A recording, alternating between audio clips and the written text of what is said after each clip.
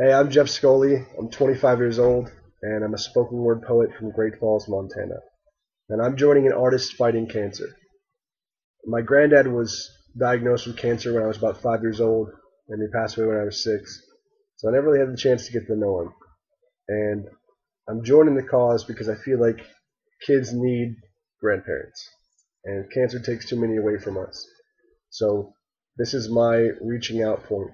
I'm asking everyone and anyone that has the ability to help to do so. Make a difference.